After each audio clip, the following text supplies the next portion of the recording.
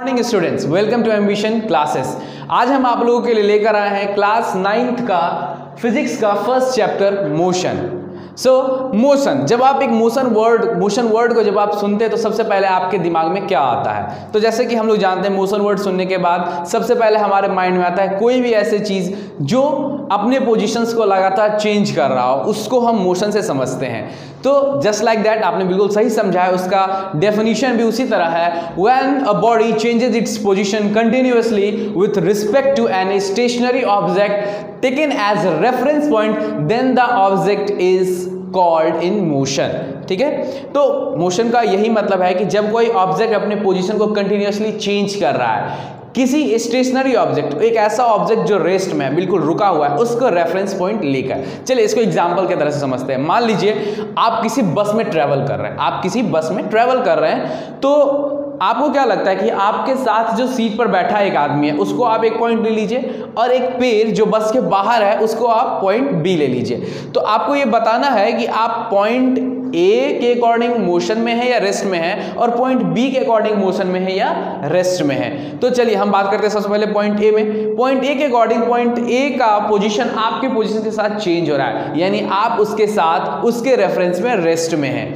लेकिन वही अगर आप बाहर किसी पेड़ की बात करते हैं तो आपका पोजीशन पेड़ के अकॉर्डिंग चेंज हो रहा है, यानी अगर आप पेड़ के अकॉर्डिंग, आप पहले पेड़ से पीछे थे, अब पेड़ से आगे हो गए, यानी आपका पोजीशन पेड़ के अकॉर्डिंग चेंज हुआ है। यानी अगर हम किसी पेड़ को एक रेफरेंस पॉइंट मानते हैं तो आप उसके अकॉर्डिंग मोशन में है। That's what the situation changes. इस तरह से सिचुएशन में चेंजेस आते हैं रेस्ट और मोशन के डेफिनेशन में। तो आपको ये समझ में आ गया।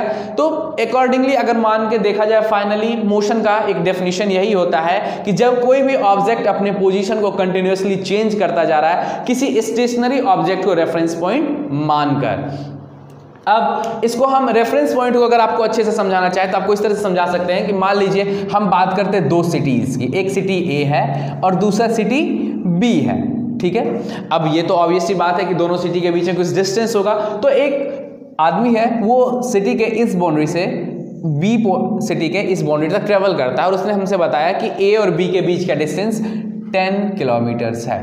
दूसरा जो आदमी है वो ट्रेवल करता है उसके लास्ट बाउंड्री से सिटी बी के लास्ट बाउंड्री पे, और वो बताता है कि डिस्टेंस 20 किलोमीटर है। अब यहाँ पे एक डिस्प्यूट खड़ा हो गया कि पहला जो आदमी है वो बोल रहा है 10 किलोमीटर है, दूसरा बोल रहा है 20 किलोमीटर, तो किसकी बात हमको माननी चाहिए? और वहीं पे अचानक से एक तीसरा आदमी आता है जो पॉइंट सिटी ए के मिडल पॉइंट से सिटी बी के मिडल पॉइंट तक ट्रैवल करता है, और वो हमसे बोलता है कि जो सिटी के बीच का डिस्टेंस है वो मिडली 15 किलोमीटर्स है। अब यहाँ तो हमारे सामने 3 फिगर्स हैं, हमको कौन से बात पे भरोसा करना चाहिए? तो जैसा हम लोग जानते हैं कि हमेशा से लोगों ने नए नए डिस्कवरीज करके अपने प्रॉब्लम्स को दूर किया है। तो यहाँ पे हमारे लोगों ने, हमारे जो मैथमेटिशियन थे, जो फिजिक्स के लोग थे, उन्होंने हमारे लिए इस काम को आसान किया, एक नया वर्ड लाके 0 माइल। आप जानते होंगे आपके शहर में भी हर एक सिटी में एक 0 माइल होता है। वो 0 माइल क्यों होता है? कभी आपने उसके पर्पस को जाना? नहीं। तो उसका मेन पर्पस यही होता है कि 0 माइल वो डिस्टेंस होता है जहां से उस शहर से कोई दूसरे शहर का डिस्टेंस, उस शहर में कहीं का डिस्टेंस हमको मेजर करना हो तो हम उस 0 माइल से ही मेजर करते हैं। जैसे एक छोटा सा एग्जाम्पल, आप किसी स्केल को लेते हैं और आपको एक 5 सेंटीमीटर का लाइन ड्रॉ करना है, तो आप क्या करते हैं? 0 से शुरू करते हैं और 5 तक मेजर करके उसको ड्रॉ कर लेते हैं। यानी यहाँ पे 0 क्या होता है? आपका रेफरेंस पॉइंट। अगर हमको इस 0 का पता ना हो तो क्या हम 5 सेंटीमीटर के लाइन को ड्रॉ कर सकते हैं? बिल्कुल नहीं, हम नहीं ड्रॉ कर पाएंगे। उसी तरह हमारे लिए एक्चुअल डिस्टेंस मेजर करना बिना किसी रेफरेंस पॉइंट के पॉसिबल नहीं है। That's why here 0 mile is the reference point between the cities. आपके शहर में भी कोई ना कोई 0 माइल जरूर होगा। तो अब बात कर रहे हैं, जहां देख रहे हैं कि ये 0 माइल जो है वो 0 माइल टू बी के 0 माइल का जो डिस्टेंस है वो 15 किलोमीटर है। यानी जो सी आदमी था उसने जो हमें ऑब्जर्वेशंस दी वो बिल्कुल सही था, बाकी ये दोनों ऑब्जर्वेशंस गलत थे। अब लेकिन ऐसा नहीं है कि ये दोनों ऑब्जर्वेशंस बिल्कुल गलत थे, ये दोनों ऑब्जर्वेशन भी कहीं ना कहीं फिजिक्स में स्टैंड करते हैं। अब ये दोनों ऑब्जर्वेशंस कहाँ से स्टैंड करते हैं? तो जो आदमी, पहला आदमी था, उसने जो डिस्टेंस कवर किया था वो था 10 किलोमीटर। यहाँ एक और नया वर्ड आया आपके लिए, वो क्या आया? Distance.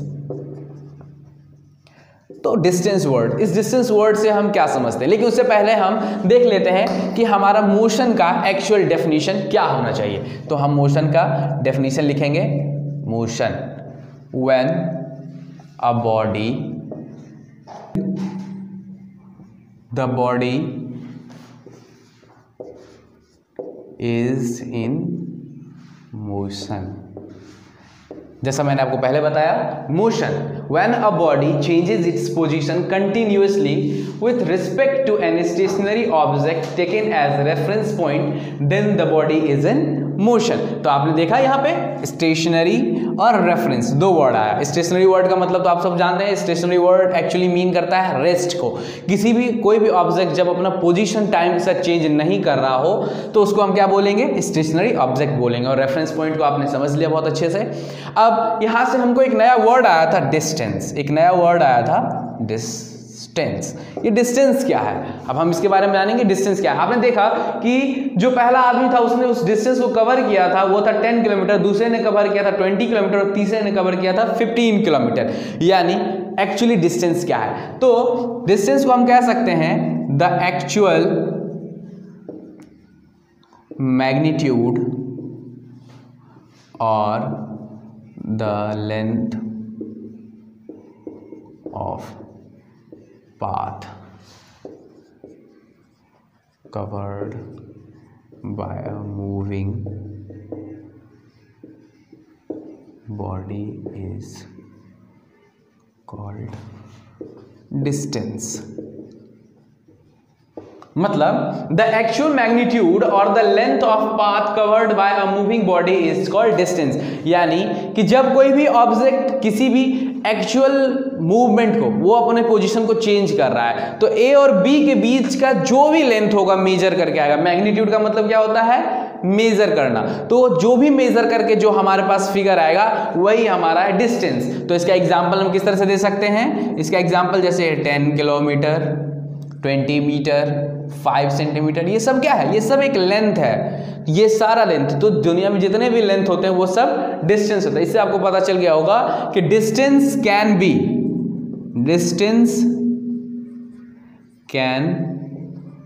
B positive and zero. Distance positive और जीरो हो सकता है, लेकिन ये नेगेटिव नहीं हो सकता है। डिस्टेंस जीरो का मतलब तो नहीं होता कुछ भी। डिस्टेंस जीरो तभी होगा जब कोई ऑब्जेक्ट रेस्ट में होगा, नहीं तो डिस्टेंस हमेशा कैसा होगा, पॉजिटिव होगा। तो distance can be zero and can be positive but it can not be negative. ये कभी भी नेगेटिव नहीं हो सकता है। ओके, अब हम जब अपने अगले टॉपिक की तरफ बढ़ते हैं तो हमारा अगला टॉपिक आता है displacement. So the new topic is displacement.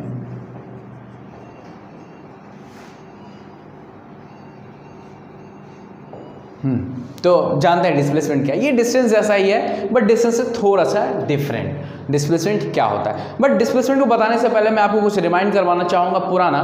जैसे कि आपने ये पढ़ा होगा बचपन में या थोड़ी क्लासेस पहले कि ज्योमेट्री में कि जब हमें ए और बी पॉइंट के बीच का कोई डिस्टेंस निकालना है, तो डिस्टेंस निकालना है, एक शॉर्टेस्ट डिस्टेंस निकालना है कि ए और बी के बीच का डिस्टेंस क्या है, तो हमेशा कैसा होगा, एक स्ट्रेट लाइन होगा। जब भी हम ए और बी के बीच में कोई स्ट्रेट लाइन ड्रॉ करेंगे वो हमेशा हमको क्या देगा, एक शॉर्टेस्ट डिस्टेंस देगा। तो चलिए हम जानते हैं इसको मैंने क्यों बताया। तो डिस्प्लेसमेंट का definition, the shortest distance between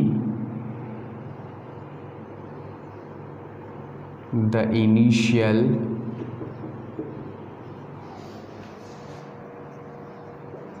and final position of a moving object along with direction is known as displacement। मतलब डिस्प्लेसमेंट का डेफिनेशन कुछ इस तरह से है, the shortest distance between the initial and final position of a moving object along with direction is known as displacement. अब यहाँ दो नया वर्ड है इस डेफिनेशन में, वो है आपका फाइनल और इनिशियल। तो हम जानेंगे कि ये फाइनल और इनिशियल क्यों यूज किया गया है। तो इनिशियल का मतलब क्या होता है, जैसे आप कहीं से जर्नी शुरू कर रहे हैं, मतलब आप अपने घर से स्कूल जा रहे हैं, तो आपका घर जो होगा वो बनेगा इनिशियल पोजीशन, और आपका स्कूल जहां आपको जाना है, जहां से आपकी जर्नी खत्म हो जाएगी, we hear got to new words initial and final. तो चलिए हम देखते हैं कि ये इनिशियल और फाइनल वर्ड्स क्या बताते हैं। जैसे आप मान लीजिए आपको घर से स्कूल जाना है, ठीक है, आप घर से सुबह जाने के लिए निकले स्कूल, तो आप घर से निकल रहे हैं, तो घर से निकलना यानी आपने वहां से अपनी जर्नी की शुरुआत की है, और जब आप स्कूल पहुंच जाएंगे आपका जर्नी वहां खत्म हो जाएगा, यानी जहां से आपने जर्नी शुरू की है वो होगा आपका इनिशियल पॉइंट, और जहां जाके आपकी जर्नी खत्म हो जाएगी वो होगा फाइनल पॉइंट। यानी इनिशियल और फाइनल का मतलब है, इनिशियल मतलब जहां से जर्नी स्टार्ट हो रहा है, और फाइनल मतलब जहां जाके आपकी जर्नी एंड हो रही है, ठीक है। और इसमें एक और नया वर्ड जुड़ा, वो है आपका डायरेक्शन। यहाँ पूरा का पूरा एक नया टर्म जुड़ गया है, डायरेक्शन। तो चलिए हम जानते हैं डायरेक्शन क्या है, डायरेक्शन को क्यों जोड़ा गया है। बाकी डिस्टेंस में आपको डायरेक्शन नहीं जोड़ा गया, बट डिस्प्लेसमेंट में आपको डायरेक्शन जोड़ा गया। क्यों? क्योंकि डिस्प्लेसमेंट जो है वो डील करता है डायरेक्शन और उनके बीच के डिस्टेंस दोनों को। डायरेक्शन क्यों? तो डायरेक्शन से हमें को ये पता चलता है कि कोई भी ऑब्जेक्ट जो मूव कर रहा है वो किस डायरेक्शन में मूव कर रहा है। जैसे अगर हमने ये बोला आपसे कि Rohan is going 5 kilometre from here, Rohan जो है वो यहाँ से 5 किलोमीटर जा रहा है, तो इससे क्या होगा कि रोहन 5 किलोमीटर का डिस्टेंस कवर कर रहा है। लेकिन अगर वही हमने कहा कि Mohan is going south to 5 kilometre, यानी वो 5 किलोमीटर साउथ की तरफ जा रहा है, यानी यहाँ पे वो क्या हो जाएगा, डिस्प्लेसमेंट, क्योंकि हमने यहाँ डायरेक्शन को मेंशन किया है। तो डिस्प्लेसमेंट वही होता है जो दो इनिशियल और फाइनल पॉइंट के बीच का शॉर्टेस्ट डिस्टेंस हो और उसके साथ साथ हमें डायरेक्शन बताया जाना हो, ठीक है। अब यहाँ पे हम थोड़ा सा कुछ और नए टॉपिक्स की बात करते हैं, वो है हमारा physical quantity. Physical quantity, physical quantity, जैसे फिजिकल क्वांटिटी की ज़रूरत क्यों पड़ती है किसी भी चीज़ को। जैसे आपको पता होना चाहिए कि आपने क्लास 7th में सबसे पहले एसिड बेस चैप्टर में पढ़ा होगा कि लिटमस पेपर, लिटमस पेपर हमें ये चीज़ बताने में हेल्प करता है कि हमारे सामने रखा हुआ सब्सटेंस एसिडिक है या बेसिक है। उसी तरह फिजिकल क्वांटिटी हमें बताता है कि सामने रखे हुए चीज़ या जिसके बारे में हम जानना चाहते हैं उसका एक्चुअल नेचर क्या है। तो इसमें दो चीज़ आते हैं, scalar quantity and another is vector quantity। तो हम जानेंगे कि स्केलर क्वांटिटी क्या होता है, ओके। तो scalar quantity this quantity only deals with magnitude of an object. ये स्केलर क्वांटिटी है। तो स्केलर क्वांटिटी क्या होता है, this quantity only deals with the magnitude of an object. ये जो है वो सिर्फ मैग्नीट्यूड के साथ डील करता है। लेकिन वेक्टर क्वांटिटी की जब बात करते हैं तो this quantity deals with both magnitude and direction of an object.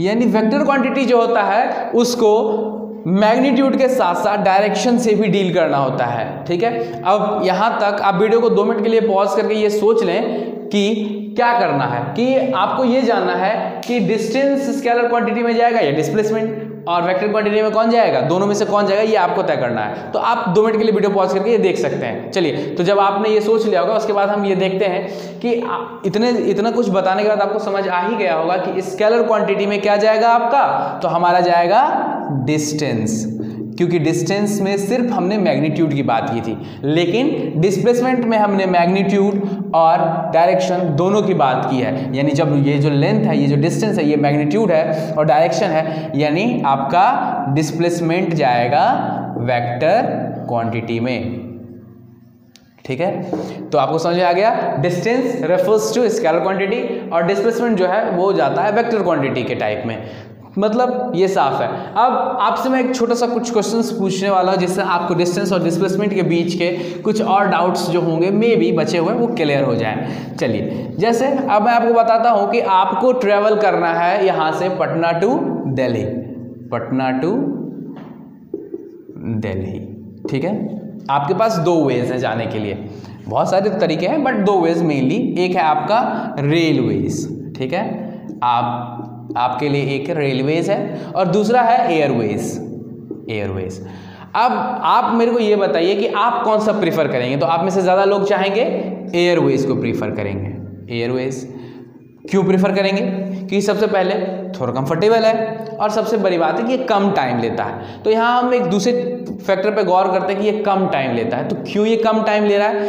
आपको पता है कि जब अगर हम रेलवे ट्रैक्स की बात करते हैं तो रेलवे ट्रैक्स आपने देखा होगा कि बहुत हद तक स्ट्रेट होते हैं, लेकिन कहीं ना कहीं थोड़ा बहुत मुड़ते हैं, थोड़ा बहुत मुड़ते हैं। लेकिन एयरवेज बिल्कुल स्ट्रेट होता है। एयरवेज क्योंकि एयर में कोई ऑब्स्टिकल्स नहीं होते इसलिए वो स्ट्रेट मूव कर सकते हैं। अब जब वो स्ट्रेट मूव कर सकते हैं यानी दिल्ली टू पटना के बीच का जो शॉर्टेस्ट डिस्टेंस होगा, क्योंकि वो स्ट्रेट है इसलिए वो क्या होगा, शॉर्टेस्ट डिस्टेंस होगा। और शॉर्टेस्ट डिस्टेंस होगा तो टाइम बहुत कम लगेगा, इसलिए हम एयरवेज को ज़्यादा प्रेफर करते हैं। तो आपको ये समझ में आ गया होगा कि हमारा जो रेलवेज है वो एक्चुअली क्या है, वो उन दोनों शहर के बीच का, उन दोनों सिटीज़ के बीच का डिस्टेंस है। और हमारा जो एयरवेज है वो क्या है, डिस्प्लेसमेंट है। अब आपको अच्छे से समझ में आ रहा होगा कि डिस्प्लेसमेंट क्या है। Displacement is the shortest distance between initial and final, और डिस्टेंस क्या है, द एक्चुअल पाथ। जैसे कि ए और बी, ठीक है, आपको ए और बी में दो, एक आप ए से बी ऐसे जा सकते हैं, एक ए से बी आप ऐसे जा सकते हैं, एक ए से बी आप इस तरह से भी जा सकते हैं। तो यहाँ पे ये वाला पाथ और ये वाला पाथ आपका आता है डिस्टेंस में, और ये जो शॉर्टेस्ट डिस्टेंस है यानी स्ट्रेट लाइन है वो आता है आपका डिस्प्लेसमेंट में, ठीक है, आ गया समझ में। अब एक छोटा सा क्वेश्चन जो हर जगह आपके लिए होता है, थोड़ा सा ट्रिकी बट ऑलमोस्ट हर जगह आपको मिल जाएगा। ऐसा कहते हैं कि a man covers a distance, a man covers a distance, या इस तरह से भी इस क्वेश्चन को बोल सकते हैं कि a man goes 4 kilometre north, a man goes 4 kilometre north. आप जानते हैं डायरेक्शंस, तो मैप पे ऐसा होता है north, south, waste and east, इस तरह से होता है। सो a man goes 4 kilometre north, यानी वो 4 किलोमीटर नॉर्थ जा रहा है। Then he goes 3 kilometre west, वो 3 किलोमीटर वेस्ट जाता है, वहां से वो 3 किलोमीटर वेस्ट जाता है। So the question is find the distance and displacement. तो आपको यहाँ डिस्टेंस और डिस्प्लेसमेंट दोनों निकालना है। तो डिस्टेंस और डिस्प्लेसमेंट दोनों निकालना है, तो आप कैसे निकालेंगे, ठीक है। तो आपको सिंपली पता है डिस्टेंस क्या होता है। Distance is the total and actual path covered, the magnitude of total path covered. तो टोटल पाथ उसने कितना कवर किया है, A B C, A to be to सी, यानी ए से बी हो गया 4 किलोमीटर, यानी A B plus B C is equal to 4 kilometre plus 3 kilometre is equal to 7 kilometre. So the distance is 7 kilometre. Now talking about displacement, तो displacement का definition क्या था, the shortest distance between final and initial position. तो हमारा initial position है ए और final position है सी, तो इनके बीच को अगर हम डिस्टेंस को करें, डिस्टेंस को कनेक्ट करें तो हमको एक नया लाइन मिलता है ए सी, यानी हमारा डिस्प्लेसमेंट क्या है यहाँ पे ए सी। अब हमको पता है कि हर डायरेक्शन एक दूसरे से 90 डिग्री पे होते हैं, यानी ये भी 90 डिग्री है, यानी A B C is an right angle triangle, यानी ए बी सी एक राइट एंगल ट्राइंगल है। तो ए बी सी एक राइट एंगल ट्राइंगल है और ए सी is the hypotenuse. So we all know the formula of hypotenuse. तो ए सी is equal to what does a C is, root under A B square plus B C square. A B square is 4 square plus 3 square, then it is 16 plus 9, it is root under 25, which gives us 5 kilometer. So the displacement here is 5 kilometers. That's the difference. You see here distance is 7 kilometer. Distance is the actual and the total path covered, and displacement is the shortest distance between initial and final point, that is AC, and the magnitude of AC is 5 kilometer.